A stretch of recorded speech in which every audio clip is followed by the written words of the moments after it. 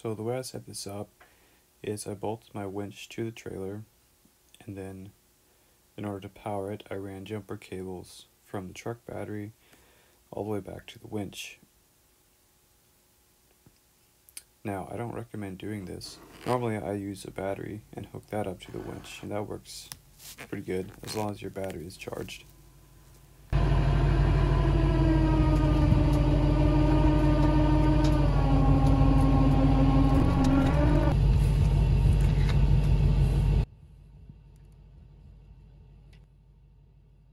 On the end of the cable, I hooked up 2 tow straps, which ran underneath the log and attached to the trailer frame, and I was hoping that this would make the log more stable as it rolled up the ramps.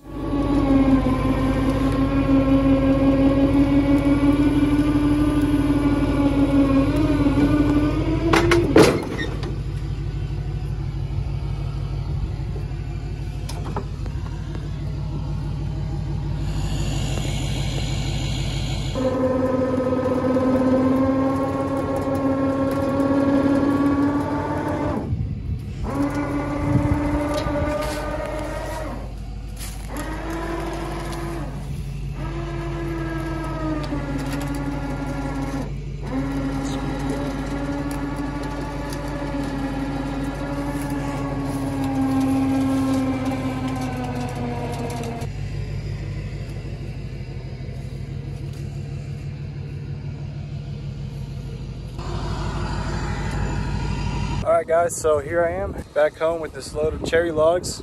I'm just going to be slabbing them to live edge slabs. That's what the guy wanted. So the deal is I cut them and he gets half the wood. So this tree actually came out of somebody's yard that we did a roof on their house this past fall. In case you guys didn't know, I am part owner in a roofing company. So that's how I got hooked up with these nice cherry logs. Anyway, it's getting kind of late here. So I'm going to unload those.